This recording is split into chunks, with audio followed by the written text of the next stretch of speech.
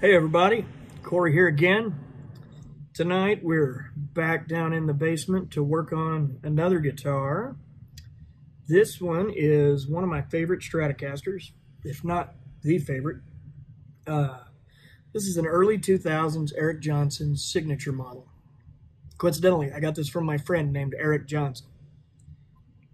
I've had it for, I'd say, about a year now. I want to say I got it last July, something like that. I play it every day. It's one of my go-tos. Needs a fresh set of strings. Its frets are kind of nasty, so we're going to go through what we went through last week and do a good fret polish on this, clean it up real well, make it look good, and then try to do a quick setup on it, just make sure everything's in good working order. But first, before I tear into any of that, there's an issue with the output jack. It's kind of wobbly. It feels like the nut is a little loose, so that may be all it is. But since we're in here already, I feel like the smart way to do this is to pull the jack plate real quick. We'll also yank the pick guard on this today like we did last week and just see what's in there. I mean, I'm assuming it's the Eric Johnson signature pickups, but we're going to see. You never know. Sometimes you'll get surprised by something. So, first, we're going to start with this, though. So let's grab this. Just use this little tool's handy. I like the T-bar. My hands prefer it when you're doing a whole bunch of little screws. All right. That's one. Basically, what we're going to do is pull this out and make sure the solder connections are okay, that there's not any damage to a wire or a connection, or that it's not pushing in a bad spot to where it's not allowing it to make good connection. So let's take it out and look here. Can you guys see that okay? Let's see. Ground wire looks good. Hot connections look and feel good. Everything seems firm. It looks like the whole problem just stems from the fact that this is really loose. So we're going to hang on to here. Pull this tip out. I got a socket here handy because I was afraid that might be the case. And we'll tighten this bad boy up, see if that solves our connection problems. Go down in here okay, yes. Something you always want to check before you screw one of these back in. Grab a cable end and make sure, because once in a while, that it'll go in and go in flush where it needs to be. Because once in a while, one of these will surprise you and not be good at all. Actually, while we're at it here, since we've got the jack plate off, it appeared to have some little funky mess under it. So I'm going to go ahead and take my naphtha and kind of rub under it a bit, see if we can't get some of that grime out of there. Not that grime's going to hurt how it plays, but just to get a little bit. We're not going to get all of it, I don't think, but I'm not looking to get all of it. All right, put the lid back on our naphtha, because the last thing you want is a bottle of that dumping out everywhere. Ask me how I know.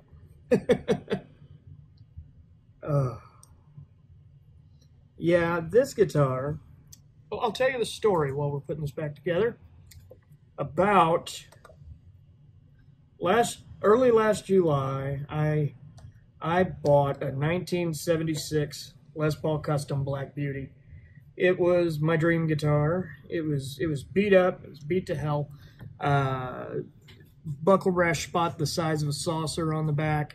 It had one pickup that wasn't right, so I changed that. The bridge came with almost an Epi-style bridge, as a few guitars did in that era, because the Northern era, they did all kinds of crazy stuff.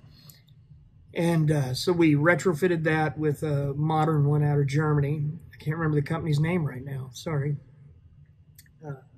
And then I took it to an open jam night where my buddy Eric Johnson, the Eric Johnson I bought this from, not the Eric Johnson, he plays it for a song.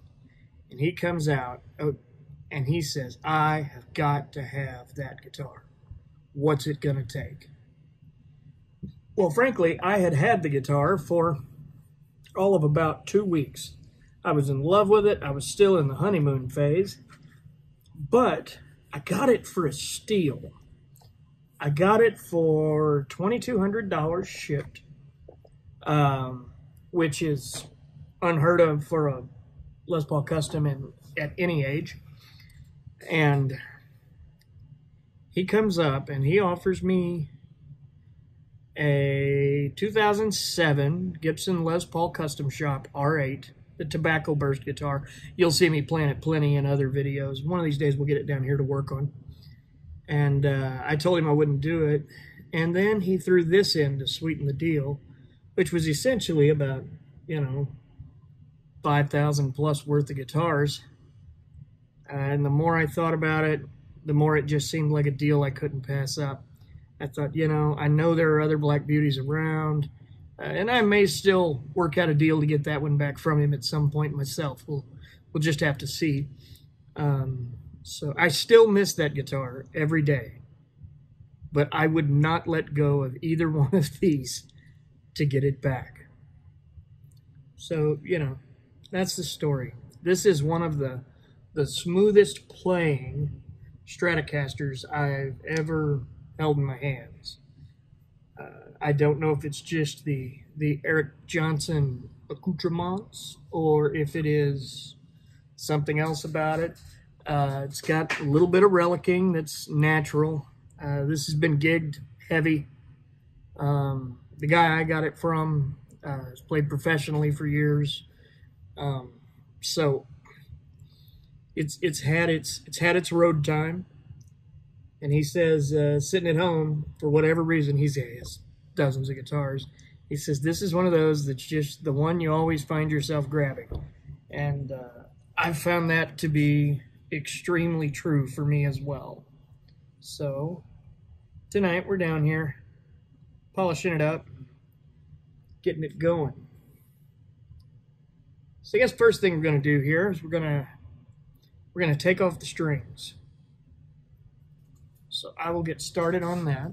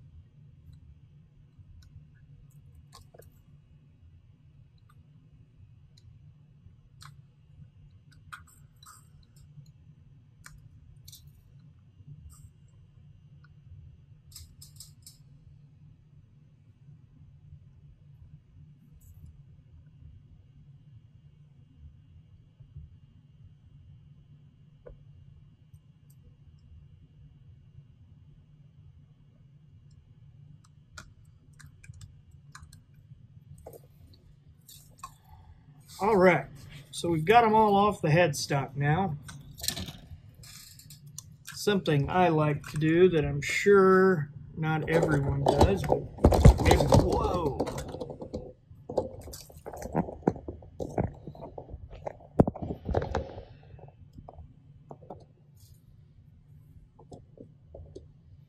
Something I like to do that I'm sure not everyone does, or maybe they do, I don't know. I like to cut these ends off of the strings because, at least on a Strat, because you have to pull them through that darn tremolo block, and when doing that, sometimes these coils get hung up or might scar your tremolo all up, and nobody wants that kind of headache, so I am snipping the ends here. I think that's, oh, one more. Ooh, let's see.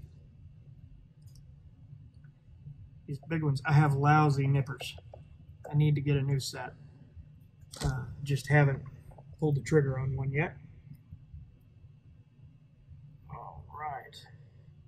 Let's take those ends, throw them in the trash. Now we're going to give these each kind of half push down just so they're started. We'll flip this puppy over. There's 3.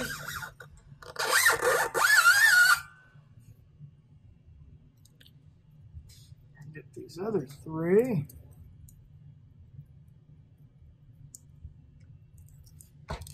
There's all 3 of those. Pull them out. Then I take these and I coil them up and I just tie them in a knot. Tie kind of a bow through them. That way they fit in the trash can easier.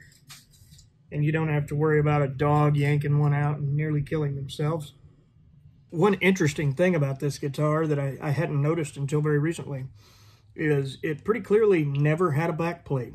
There are no screw holes back here, which I guess is just a trait of the EJ model. I need to do some research because truth is I don't know a lot about the EJ model.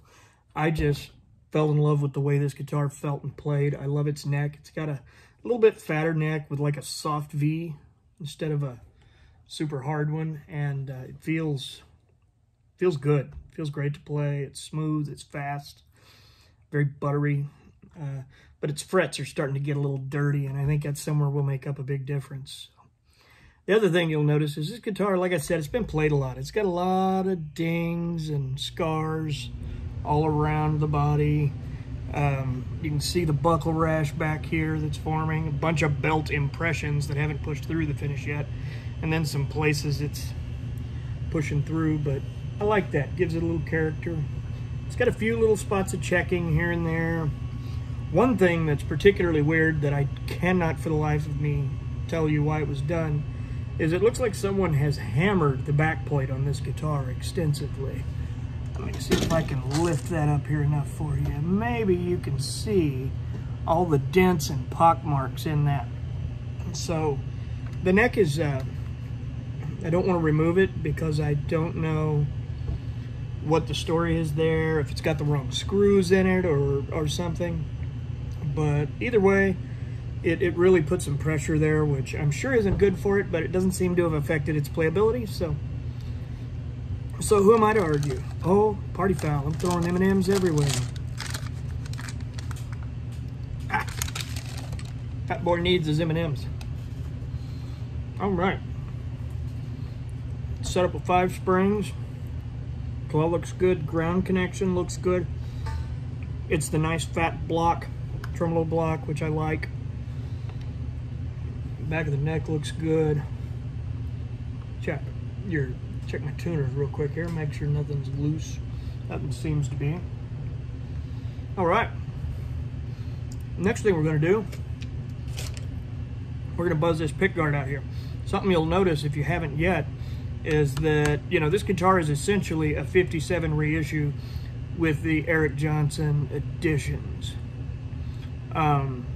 So you'll notice this is a single ply pickguard, which has way less screws.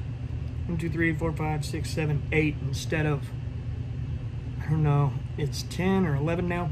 I remember reading once that the reason the pickguard screw numbers varied over the years was because someone would come in and show they had a problem, and Leo would be like, let's just stick one here. And that's what they did. So, you know, over time, these single plies tend to warp a little bit, but I'm not too concerned about that. This guitar is very much a player. It's, as I've said, it's spent many an hour on stage over the years, and many an hour playing on a couch. but it's pretty great. So we're gonna pull this pick guard, see if we can tell anything about our pickups, see what the wiring looks like, see if there's any signatures or codes under the guard and pickups. I noticed I tore apart a parts caster the other night that turned out to be a Jeff Beck signature body, and I noticed it's got the great big stamp under the neck pickup here that says Beck in all caps, really large. So what I'm wondering is if this one will say Johnson right there. Guess we'll find out here in a minute. The guy told me when I got this that he believes these are actually custom shop pickups and not the standard ones. And he referred to them as Eric Johnson custom shops, but to my knowledge, there is not an Eric Johnson custom shop. You can see right here, they say EJ neck, EJ middle, EJ bridge. Whoa, the soldering is horrendous on this pot. What in the world has someone done? I don't know if you can get a good sight of that, but there is solder from here all the way around the volume pot. Pots are tricky to solder to, and a lot of people screw them up royally when they try to do it themselves. The trick to it, at least for me, and I had a hard time with them for a long time too, is that what I do is, you know, galvanized metal has an oil on it naturally. So I take a little bit of sandpaper, or actually first I'll clean it with some denatured alcohol, and then I will take some sandpaper and rough up a little spot, and then on my soldering iron I'll use a little bit bigger chisel tip than I normally would, and lay it on there for just a minute to heat it up, kind of rub it around in a circle, and usually I can get them pretty good by doing that. The nice thing now is I bought a soldering station with a variable temperature, so I can crank this thing up as many degrees as I need to, but you want to be careful because you can ruin the internals of the potentiometer. Let's see here. This says this guitar was built on April 3rd, 2006, assembled either MGO or M60, soldered by JM and another set of initials I can't read. Let's see what's in the pockets here. I don't see an Eric Johnson, but I see what looks like a C01 down here. Let's see if I can raise these up where you can see them. There we go, that's visible. Got a C01 here, what looks like maybe an S3 or an S8. I'll have to lay it down to look a little more clearly. SB, which may stand for sunburst. There's a red P written here in the electronics pocket.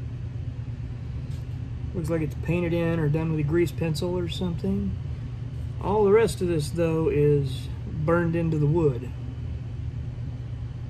All right, you can see the truss rod adjustment is also down here, as is the case with the 50s reissues. And it's got the old style tremolo with the stamped saddles. All right, so what we're gonna do is, after a quick peek at that, we're gonna put her back in and get this part out of the way, because that'll just leave us at needing to polish, clean, and string. Those will be the next steps. The truth is, this doesn't take that long to do. You know, you're out maybe an hour if you do it, if you go pretty in depth. I mean, like, if you're polishing and cleaning your fretboard, polishing the body, you know, all of that takes a little bit of time, but nothing unreasonable. And the truth is, if it's a guitar you play regularly, you should be glad to stick the time in it, because it's going to make a difference in how this thing plays. All right. more screw to get started. And we'll start driving these puppies home. All right.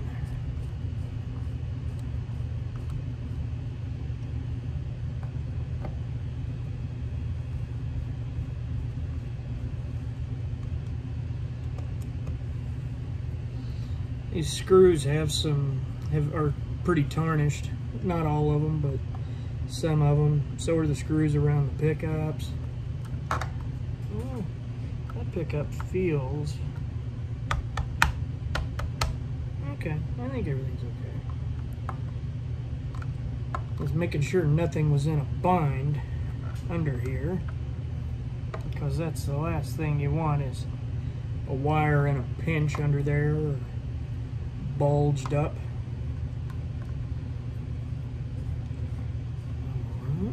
This one. Tail. Good.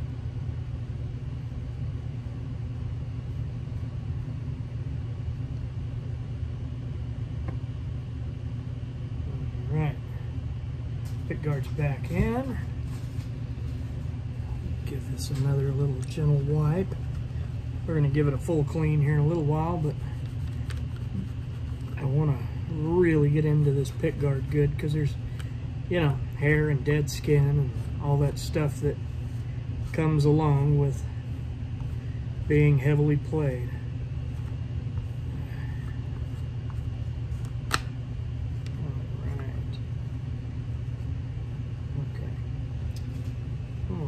See what this fingerboard looks like. I'm going to flip the guitar around here where you guys can watch a little closer.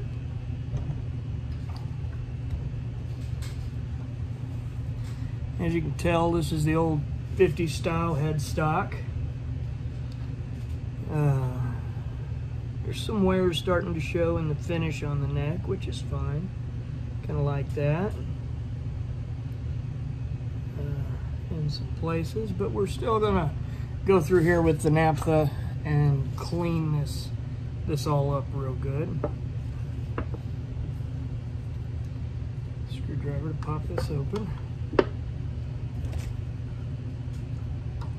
because you can definitely see some grime throughout the fingerboard. So we'll try to, I'm not gonna dig to fight it off, but I will give it a good effort to wipe it down. Starting to get some little marks in the frets here, especially up here. You can see where strings have been pressing and kind of eating at it over time. We're not near to the point of a crown and level yet, but it definitely should be on the radar for the next couple of years, I'd say. This is a guitar I don't plan on letting go anywhere, so. All right, yeah. There we go, get this cleaned up good. Okay, next, as you'll remember from last week, what we're gonna do is take our painter's tape that I couldn't find and tape over our pickups, because we don't want them to get covered in metal shavings, because it's a pain in the ass. Go over this side. Again, this is just very basic guitar maintenance here. I'm not trying to reinvent the wheel. I'm not doing anything fancy. I'm just helping you with things that most guitar players need to be able to do on their own. You know, if you change a tire on a car, then you should be able to change the strings on your guitar and polish some frets a little.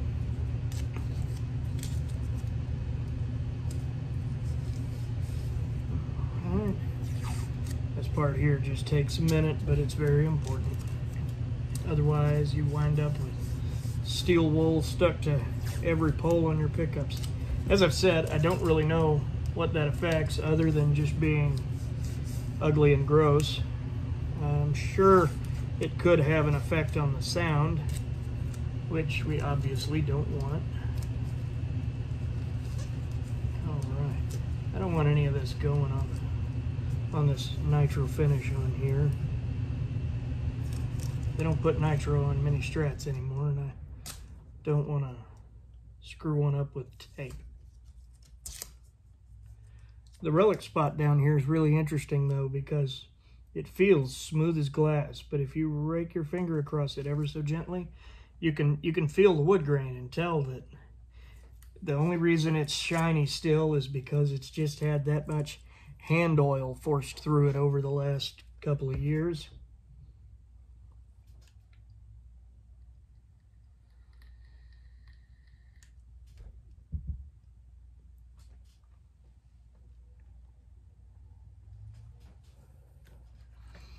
All right, got my steel wool out here. We're gonna see if, make sure my little fret protector here will cover good. It looks like it will. And just like what we did last week, I'm gonna cover this up and take the steel wool to it. Now, quick reminder, this is very, very fine steel wool. This is 0000. You're not wanting to remove fret material. All you're wanting to do is polish them well, and this does a fantastic job of it. It's just a little messy. I wish I had a wider fret guard, but I don't. Okay, let's see. A little more. Want to make sure you get your ends good too, because it can really make a difference.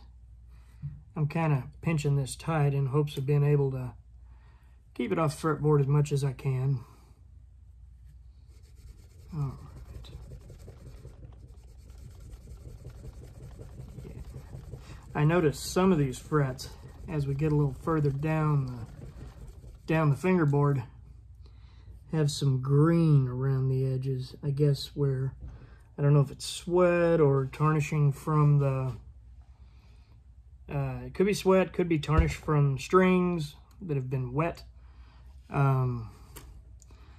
Some kind of oxidation, but either way, we're going to work to get rid of that as good as we can.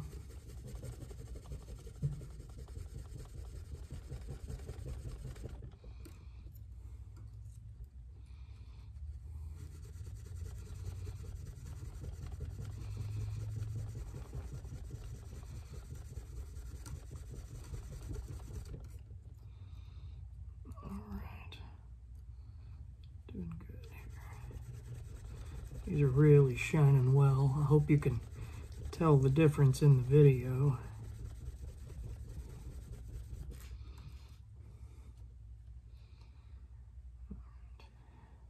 Let's see. We can use just an end here, because I'm nicking the fretboard a little more than I want to.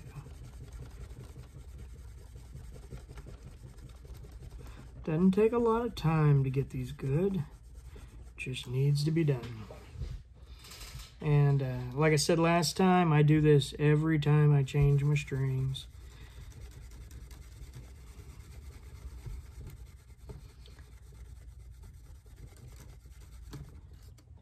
The other option, if you don't have one of these nifty fret guards, is you can put a piece of painter's tape on each side of the fret, polish it up, then take your tape and move it down to the next fret. This isn't making quite as big a difference as it did last week on hell, I can't remember what guitar I did last week.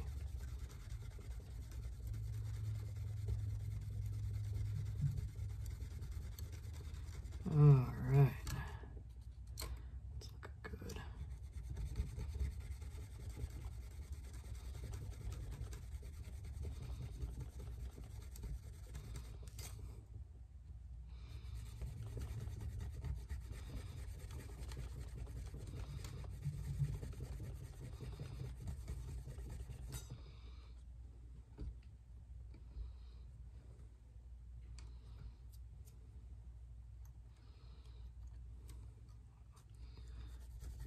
popped off. Get back on it. Yeah.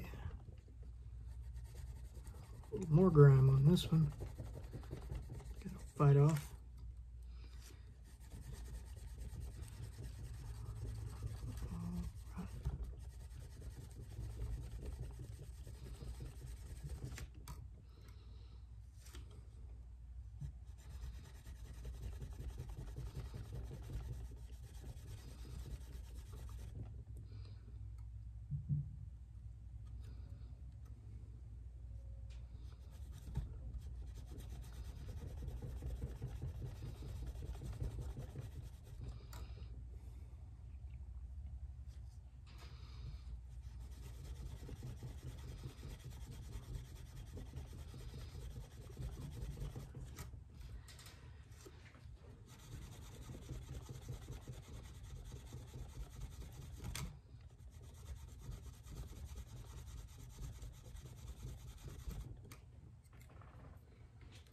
Okay, almost there. We got 21 of these to do. We're finishing up number 13.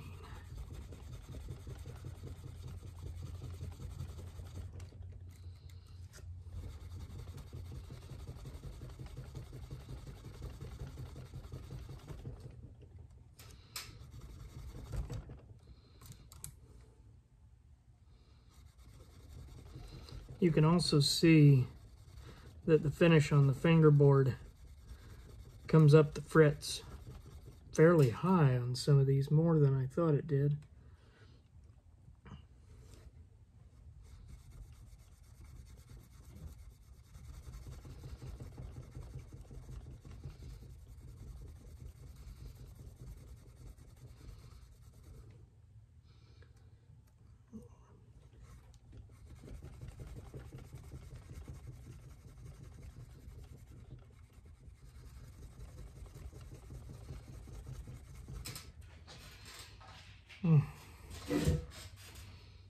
They always get a little trickier when you get down here to the skinny frets.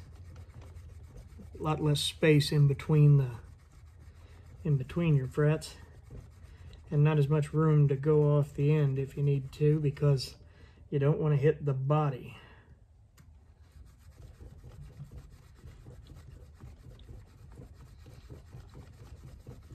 These end frets don't get used quite as much, so they're quite a bit cleaner.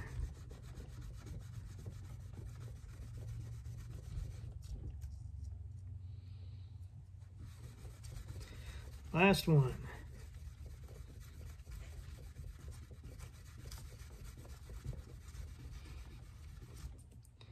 All right. Oh, first step is get all the metal shavings out of your nose. Then get them off your guitar finish. That's where I like to start, because I don't like that crap sitting on there any longer than it has to. Yeah, you can see where the metal shavings right here have, I guess you're not going to be able to see it from the tripod up there, but have circled around each of the pickup poles right here. So we'll wipe all that off. Get out of up there.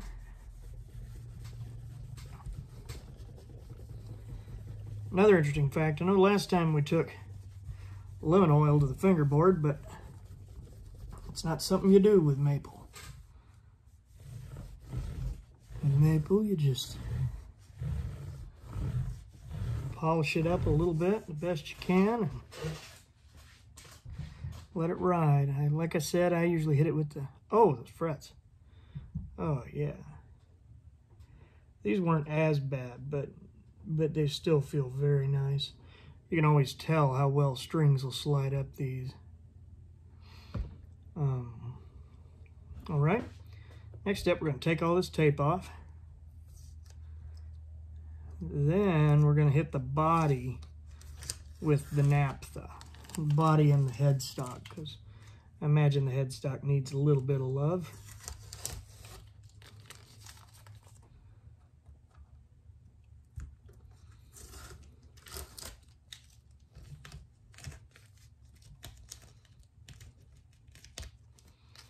Okay. Get some of those metal shavings off. Man, the one downfall to the steel wool is that it gets everywhere. And there's just about no fighting it. All right, we'll scoot this down a little bit here while we get the headstock. Get it pretty good. We'll be careful because we don't want to hit that water slide if we can help it.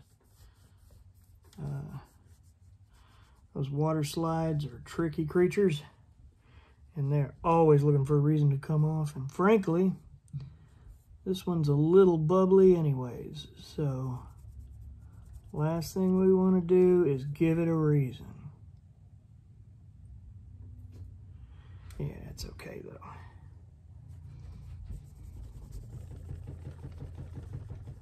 Okay, buzz down this fingerboard one more time, making sure it'll get any of those damn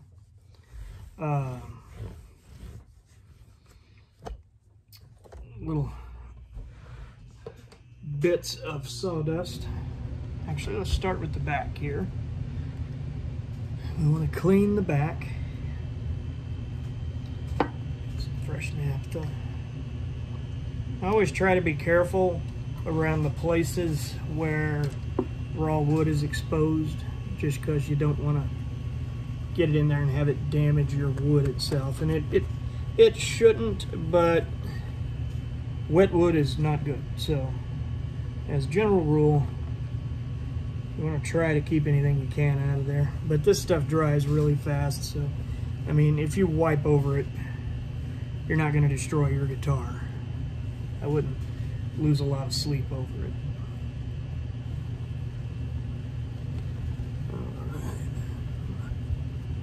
Alright. Goodness. Take the other end of this rag here and kind of polish a little bit. Certainly not taking out any scratches. It's just getting the playing scuzz off of it. That's probably about as good as this back's gonna get.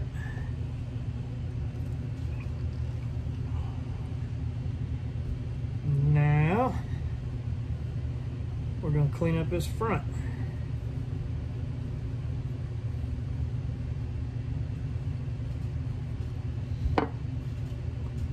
Get that really good because front was pretty nasty. Oh, and then flipping it over, I laid my pickups into the steel wool shavings. We'll get most of it. Another little trick you can do is if you have a stronger magnet, you can get it near there and it will make it will get a lot of that off. The only one I have right here handy is probably not stronger though. Oh yeah, she's looking good.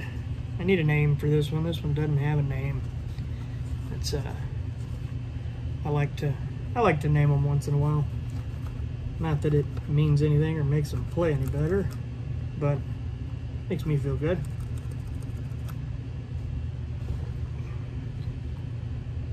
Yeah. Let's try this. Let's take the magnet.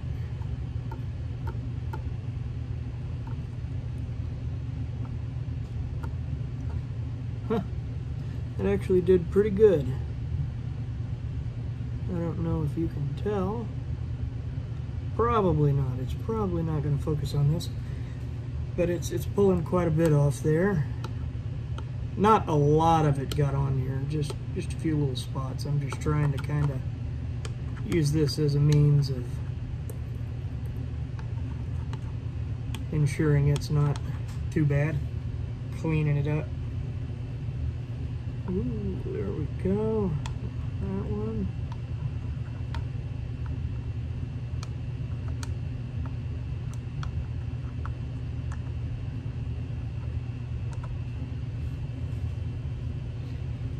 Right.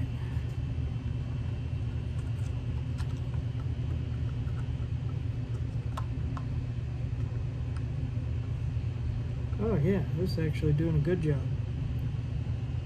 Let's see if there's anything in here. Yep. All right. That's that. So I guess our next stop here is going to be slapping some strings on this bad boy. Just like last time, I'm gonna throw a set of Ernie Ball 10s on it, regular Slinkies, 10 to 46. These are kind of my standard go-to. I've got a couple guitars with 9s on them that I'm sort of experimenting with to see if that's a direction I have an interest in going at all.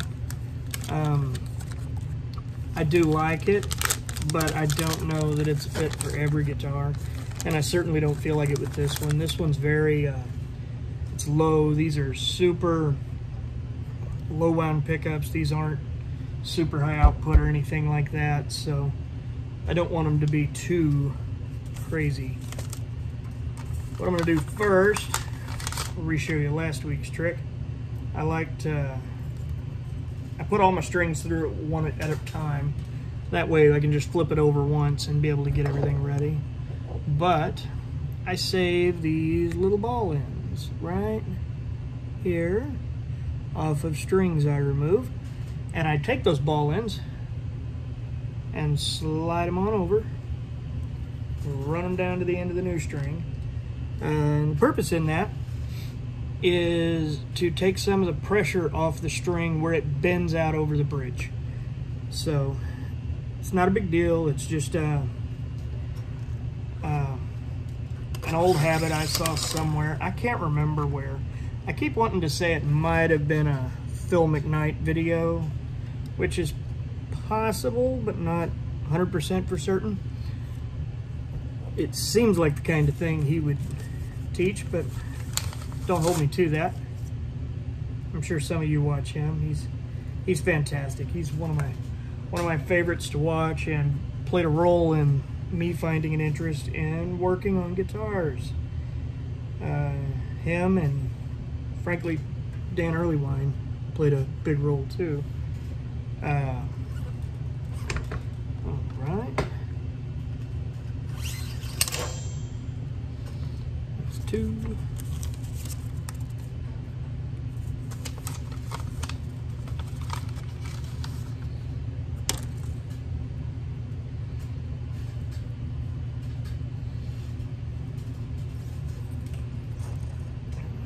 Here's number 3. D string.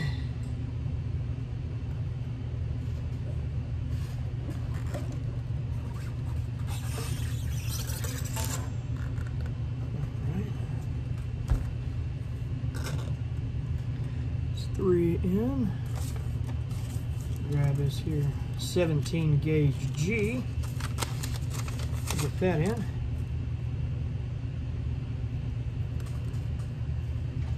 Grab a ball.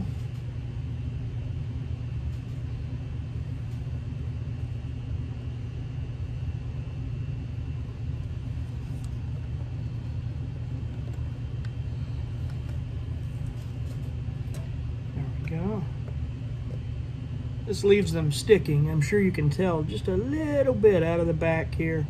But once they're tight, they won't go in flush, but they'll go down to it flush. And it's a little different with this bridge. With my other bridge, it's hollow all the way up. With this one, the ball won't fit down through. We're gonna try it anyways. It's my go-to, and it's not gonna hurt anything. Strings are cheap.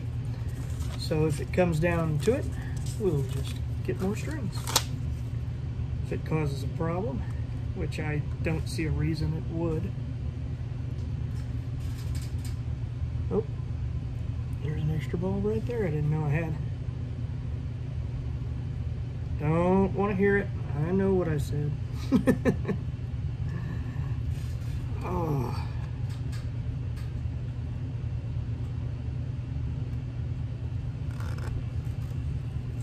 All right. Now for the little 10 gauge E.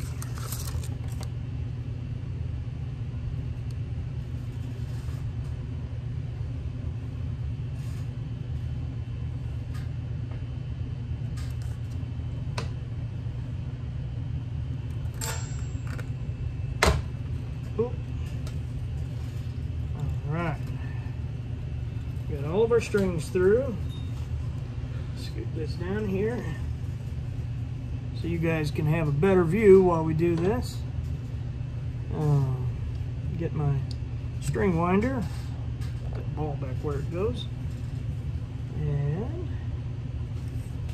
start out with this low E. Okay, these go down in the middle like the ones last week, so we're gonna trim these a fit closer than what I did before. Go about 1.5 inches past the tuner.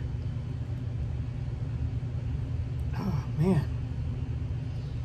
Yeah, new clippers are coming tomorrow. I'm gonna have to go get some, because I'm not dealing with that forever. As far down in as we can, push it over, push it around, and wind her up.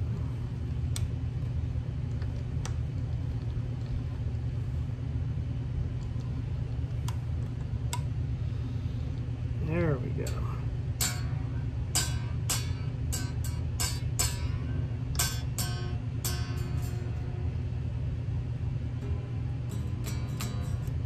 Looking good. We are gonna go with the little E next, or whatever. No, we're not. Go with the A string. Pull it long, cut it about 1.5 inches over.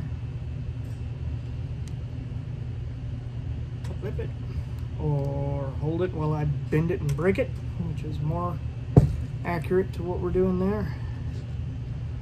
Push it down in the center, go around. And then we get to winding again. Another interesting thing you'll notice about this guitar, no string trees at all. Not even the old school ones.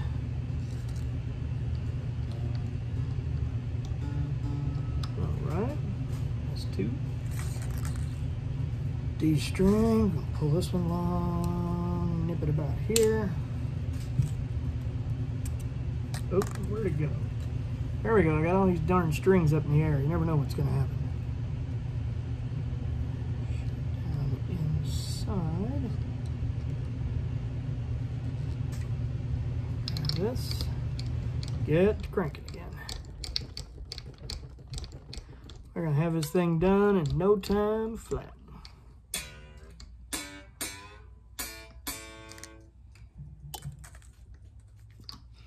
Alright. Pull it long, cut it off.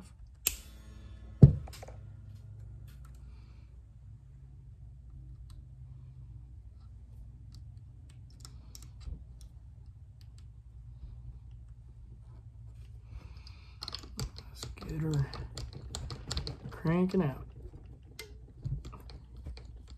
Got it down in that nice nut. Good looking bone nut on here, well cut and well, looks like it's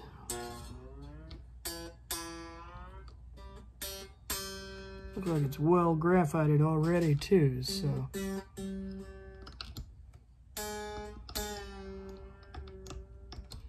Right. 4 down, 2 to go.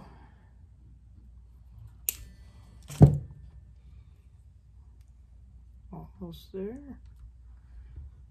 Boy, this guitar strings up just beautifully. Super easy.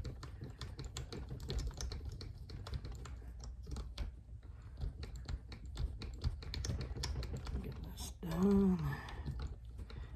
Excited to get this done. It's been playing well, but its strings have been pretty nasty for a while now, and it's just not been at the tip top of my list, so when I was looking for something to do for a video, I wanted to do another repair one, and thought, hey, let's take that bad boy downstairs. Get this last one cranked on here.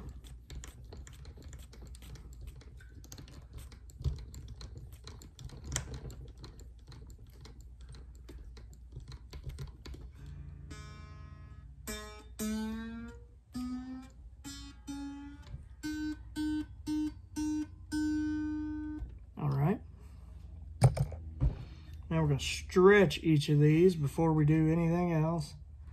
When stretching them, I like to grab them in about 3 places. Tug and hold. Tug and hold.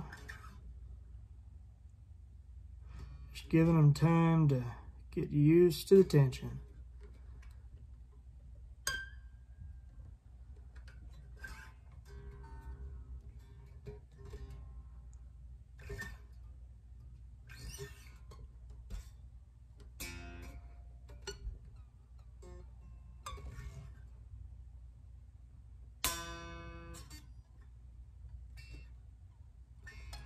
I'll just get this done before we even give it the first tuning.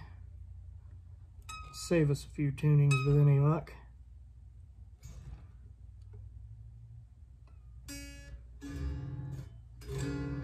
Oh yeah, that sounds nice and dead. All right, well, we're gonna take a minute. I'm gonna tune this up and set up my little practice amp. We'll see how it sounds. All right, folks, we're back, we're ready. We've got this puppy strung up.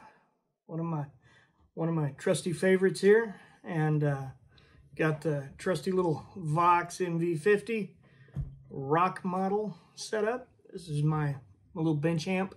It's really handy, sounds great through a 412, believe it or not. I keep saying I'm gonna get something else for the bench and take this and mount it on my pedal board. All right, clean. Let's give you a little more volume here.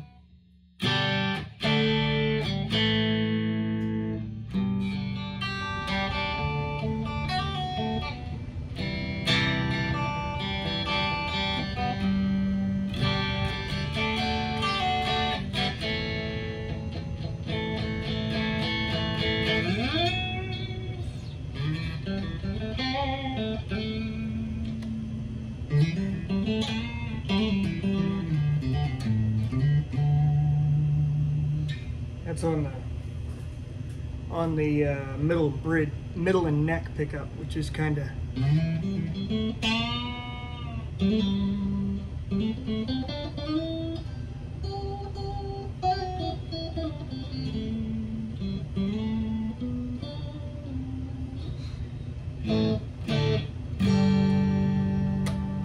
go over to the bridge.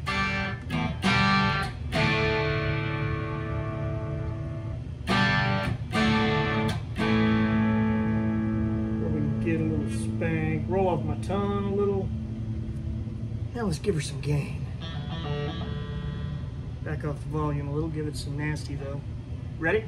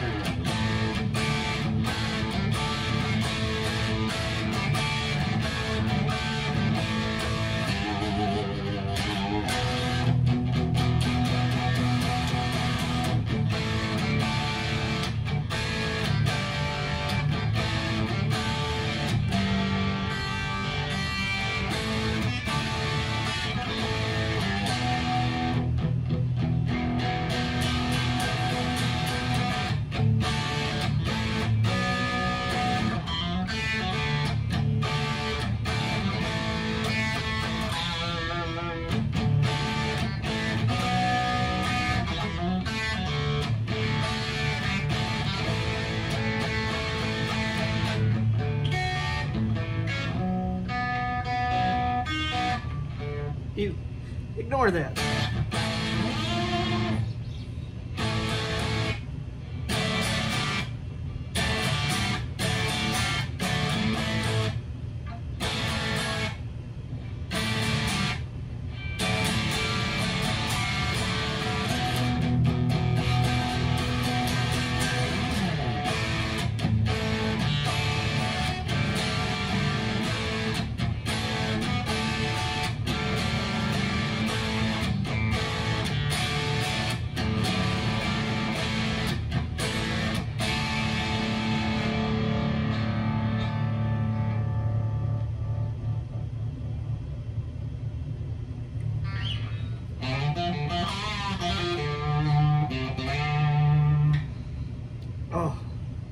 feels good to have this with a fresh set of steel on it. I'm anxious to get it upstairs, set it into the big amps and the normal pedal board, and see what we can crank out of it. I really appreciate everyone taking the time to watch today. Essentially, this hadn't been anything big, just kind of a restring video, polished it up, and maybe kind of show you how to check on a jack, just a little something there. And that's about it. I hope you guys are enjoying these kind of videos. I have a lot of fun doing these because I spend a lot of time tinkering anyways, so it only makes sense to have my camera going and get some content out of it while we work to grow this thing. If anybody has any questions or comments, please feel free to leave them in the comments or shoot me an email at armchaircorey, C-O-R-E-Y, @gmail.com. And I'd love to get with you, talk a little, and see if I can help you find whatever you're looking for. Otherwise, we'll catch you next time. Thank you very much for watching. Please like the video, subscribe to the channel, ring the little bell. That really helps us a lot as we go. You guys have a great week. See ya.